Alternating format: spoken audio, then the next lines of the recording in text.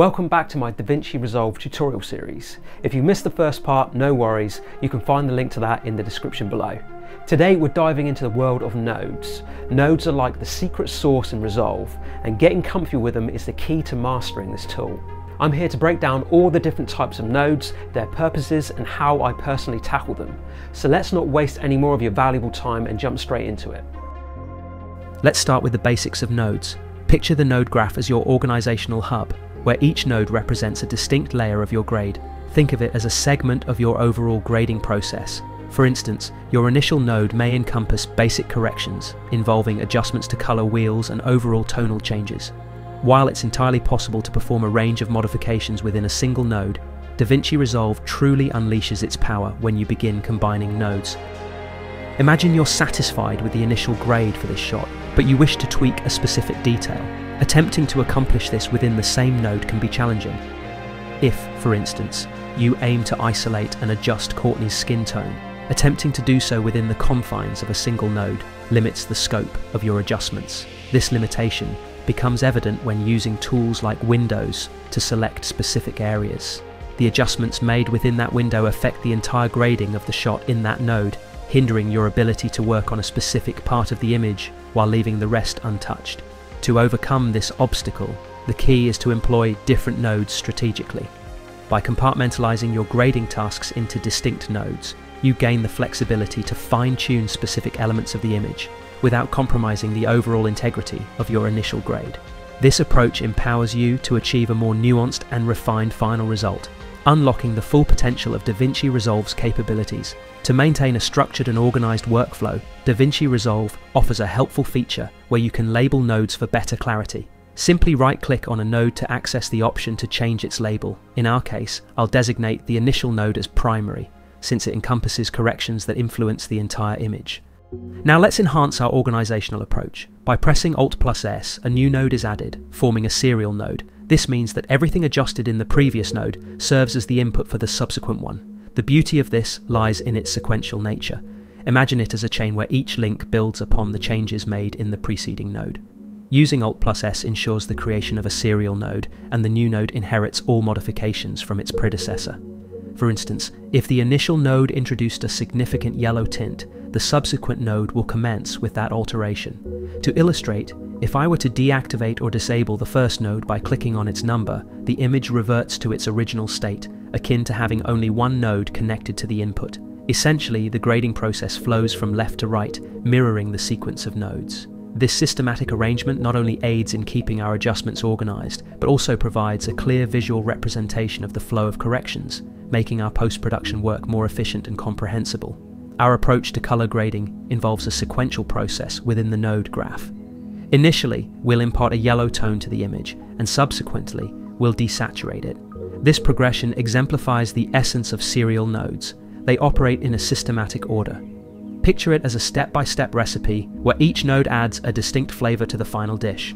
Crucially, the order in which these nodes are arranged significantly impacts the final result. If, for instance, we opt to make the image blue in the first node and then desaturate it in the second, the overall effect will be distinctly different. It's worth noting that the order of operations within the node graph can be manipulated by selecting, deleting, and reconnecting the nodes accordingly. This flexibility allows us to experiment and achieve various visual effects based on the specific arrangement of our nodes. In essence, the node graph serves as our visual roadmap, guiding the flow of adjustments from one node to the next. Understanding and manipulating this sequential process is key to achieving the desired aesthetic in our color grading. Let's designate the next one as the skin node. In this particular instance, my goal is to alter the color of all the skin in the image. To achieve this, I use a qualifier, employing the keyer to draw on specific areas of the skin. Next, by pressing Shift-H to see my selection, I fine-tune the key. Let's say, for the sake of this example, I want to turn all the skin blue, a somewhat unconventional choice, but useful for illustrating how the nodes interact. Now, within this new node, I have the qualified portions of the skin. If I toggle this off and return to the primary node to make adjustments, then reactivate the skin node, something interesting occurs. The skin node is searching for a particular skin color that has been altered in the primary node. Consequently, I must rekey elements to align with the changes made earlier. This emphasizes the crucial point to keep in mind when working with serial nodes. They are interconnected, and modifications in earlier nodes affect subsequent ones. To circumvent this, I'll delete the skin node and opt for a different approach. With the first node selected, I navigate to Nodes, choosing to add a parallel node. Unlike serial nodes, a parallel node simultaneously adjusts elements rather than sequentially. Now, when I manipulate the hue to create the distinct blue skin and make alterations in the primary node, the skin color remains unaffected. This is because the parallel node derives its key from the input, not from the primary node. It's a clever method, particularly when dealing with multiple adjustments in later nodes. We've covered both serial and parallel nodes. Now, let's delve into a node that shares similarities with the parallel node, the layer node. To explore this, I'll start by resetting the nodes. The layer node operates akin to a parallel node, but with a crucial difference. It functions as a composite layer. To illustrate, I'll add another serial node and then select it, navigating to Nodes and choosing Add Layer Node. This node looks nearly identical to a parallel node. This layer setup can seem a bit peculiar at first. Right-clicking on it allows me to add inputs. The topmost input is the bottom layer, while the bottom right input is the top layer. For example, if I set my first layer to the bluest possible and the second layer to the most maximum orange, the resulting image will appear orange because the orange layer is atop the blue layer.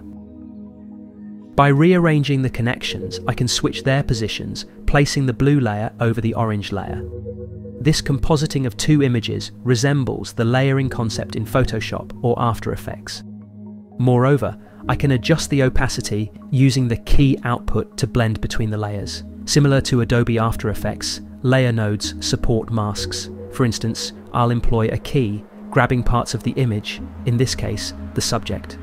As I select it, the keyed image is layered onto the orange layer, giving us the subject on the orange background.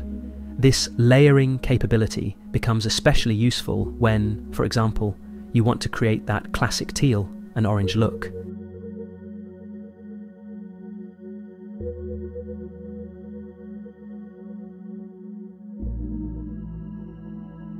We have two more nodes to explore, and the first one is quite straightforward. It's called an outside node. To demonstrate, I'll create a serial node and draw a circle.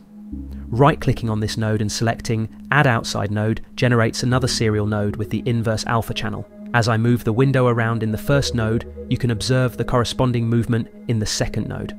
Let's make the first node blue and the second one orange. The second node essentially mirrors the alpha channel of the first. This feature proves exceptionally useful for tasks like vignettes. For instance, I can create a circular window, adjust the inside, and then employ an outside node to fine-tune the vignette. This approach offers more nuanced control compared to simply applying a vignette on top of the primary node. It's a valuable tool for enhancing precision in tasks like vignette creation. The final type of node we'll explore is known as a splitter combiner node.